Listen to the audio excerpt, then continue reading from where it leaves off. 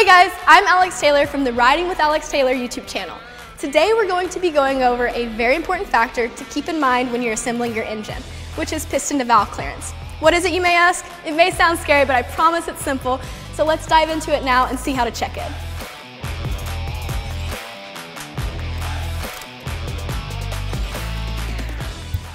Piston-to-valve clearance is exactly what it sounds like. Just a few factors: piston, valves, and the clearance between them.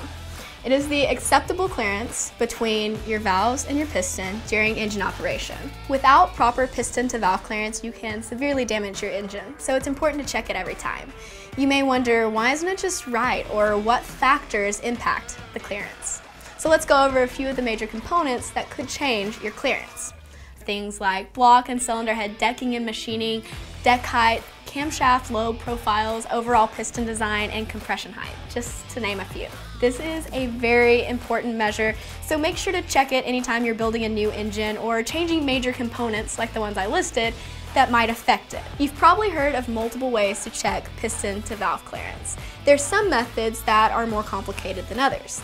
This one, we're going to be using just some clay. You could go purchase it or maybe even steal some from your kid's toy box.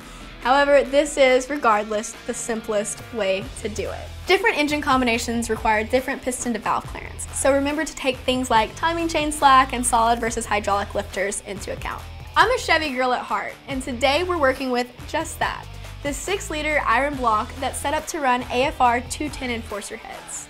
No matter what engine you're working on, this technique should work just the same. Before diving into this, however, make sure your bottom end is completely assembled and your camshaft is degreed. I recommend cleaning the piston that you're going to be using. With the carbon on it, oil residue, there is potential that your clay might not stick. Getting started, we're going to grab a small amount of putty and lightly press it on top of one of the pistons, just like this.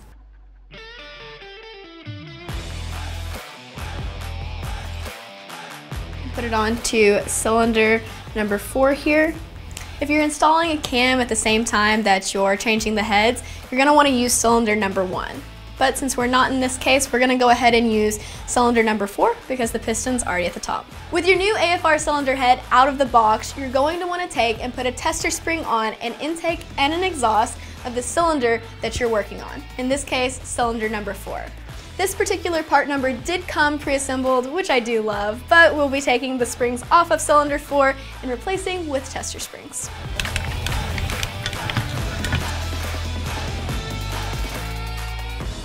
You're going to put your retainer on your test spring, insert it over the valve stem. Try to keep everything centered. Once you get some pressure applied, you can really work on getting it centered.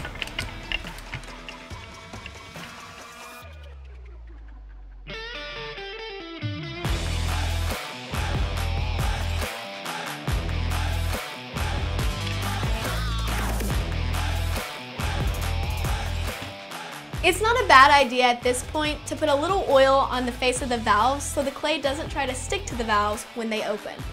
Now that the clay is in place and the valves have oil on them, I'm going to install the head gasket onto the block, followed by the cylinder head, and bolt it down. I'm not going to torque the head bolts, I'm just going to snug them down. This doesn't account for the crush of the new head gasket. However, with that, we're only talking, say, 5/1000ths. If you're within 5/1000ths clearance of the make or break, do not use this method.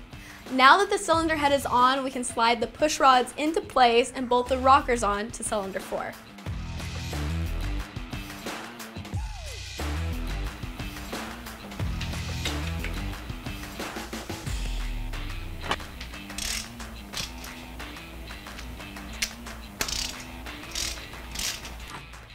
Now that everything's in place and ready to go, I'm going to go ahead and turn the engine over a couple revolutions by hand so that the valves have a chance to imprint in the clay.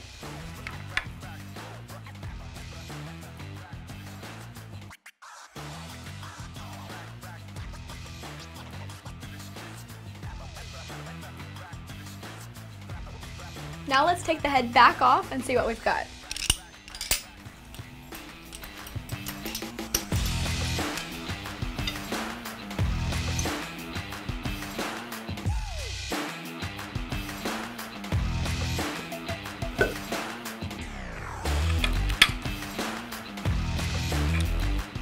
the head off, we can see how the clay imprinted. I did use a little bit more clay here than you would typically use, but I really wanted to exaggerate the intake and exhaust imprint. This isn't an aggressive combination, it's actually a stock block. So you have a dish piston, you don't have the valve relief, and you don't see quite the impression that you will probably see with your combination. You do still, however, see the intake imprint and the exhaust imprint, and we will be able to see what our clearance is and where the tightest part is. The main thing is that we have clearance, and that's what we're getting ready to check. There isn't a one-size-fits-all clearance number for every engine. However, keep in mind some bare minimum clearance numbers. 100 thousandths for the exhaust valve, 80 thousandths for the intake valve, and 20 thousandths for the clearance around the radius of the valve. We're not going to be looking at that number here with this application because we don't have valve reliefs, but if you do, make sure to check those. Also, note that more clearance is not a bad thing. It's not going to hurt performance, so if we see bigger numbers than that, we're good to go. We just try not to and don't want to see numbers less than that. That especially applies in instances like your streetcar applications or your flat tappet cam situations where you will have a lighter spring pressure. If you have applications with lighter spring pressures like a flat tappet application or maybe a streetcar application, it never hurts to add a little bit extra clearance. What you'll do next is take a knife or a razor blade, I'm going to be using a razor blade, and cut the clay in the middle of each valve indentation, or maybe your valve relief in your situation, and pull the clay off of the piston very carefully.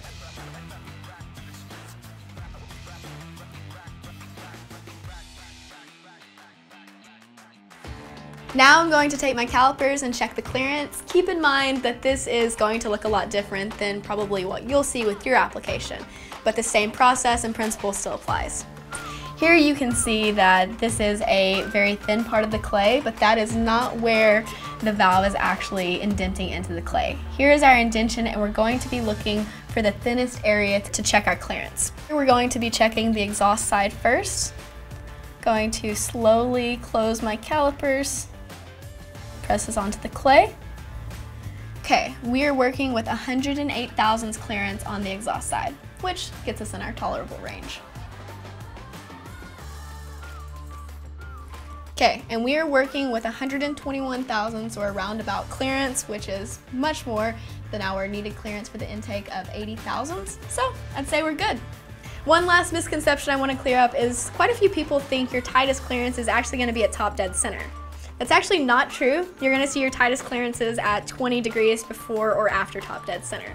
For you guys at home with aggressive builds, if you think that you might not have clearance, proceed with caution. Don't do it if you don't think you have clearance. We don't want pistons and valves kissing even when we're just checking. Piston to valve clearance is extremely important. If you guys have more questions after watching this video, call the guys at Airflow Research and they'll get you set up. Or if you want more information, head over to airflowresearch.com and check it out. That's it for now. I'm headed to the track. See you guys there.